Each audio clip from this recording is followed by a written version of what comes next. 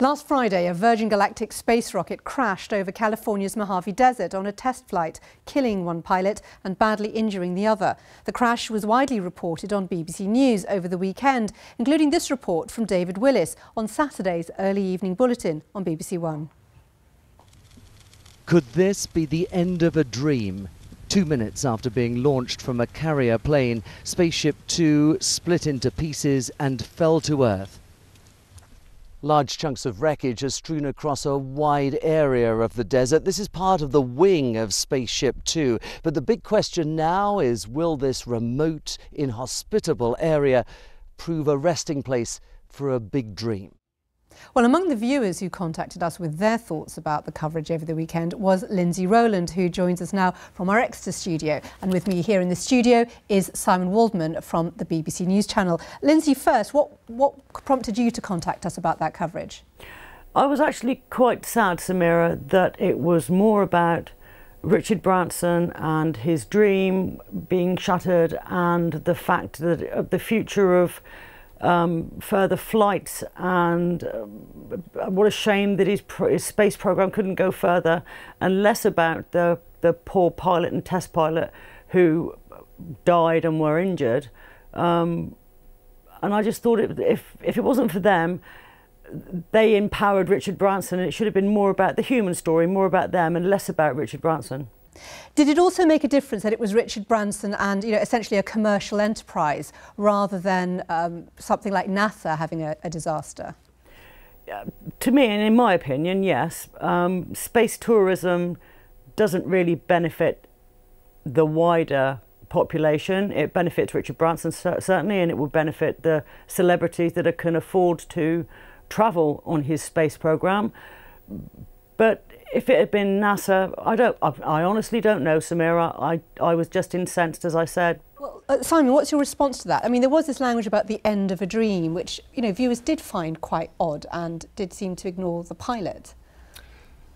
To an extent, I agree with Lindsay. When an incident, a tragedy like this happens, you try to answer a number of basic questions on behalf of the viewer. What happened? Who was affected? How and why did it happen? And whilst when the news first broke on Friday evening, we were concentrating on the what happened, we tried very, very hard to answer who did it affect. And I have to tell Lindsay that we were unable to do so for more than 24 hours after the accident, because despite asking Virgin and the authorities in the Mojave Desert, we didn't get a name until after 7 o'clock on the Saturday night. As soon as we did, we were able to humanise the story, to explain that it was Mike Alsbury. He was 39, he was married, he had 2 kids. As soon as we had a photograph of him, we put it on the air. And the clip we've just seen was from the tea time bulletin, when we didn't at that stage know the name. By the time we got to the main news that evening, there was a significant sequence in David Willis's report about Mike Alsbury, including we'd found some moving pictures of him in the desert, and he was a headline as well. So I think we tried to answer the question, but were unable to earlier on. What about Lindsay's concern about the whole focus on the commercial business aspect of it?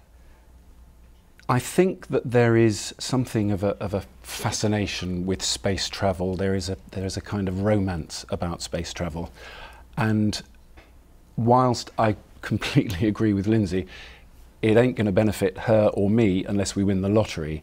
There was a very significant question to be answered about the whole future of commercial space flights, and the crash put into question the whole project. What do you make, Lindsay, of what Simon said, and particularly this issue of whether or not it was giving publicity more to Richard Branson's business enterprise? Yes, I felt that it was in the beginning. I understand now from what Simon's just said that they didn't have the full facts, and obviously you can't report half a story if you don't have the facts in front of you. But it just, as I said, it just seems, because it's not going to benefit a wider population, it's going to benefit the uber rich. It's, in my opinion, big boys' toys. I think that we should focus less on celebrity and celebrity lifestyles and more on real news and what's happening to real people.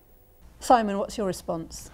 Well, I hate to disagree with Lindsay, because after all you do pay my wages, but this was a story that really gripped the audience Statistics can lie, I know, but it was the most clicked on story on the BBC website all day Friday, and remember, it only broke during the evening, all day Saturday.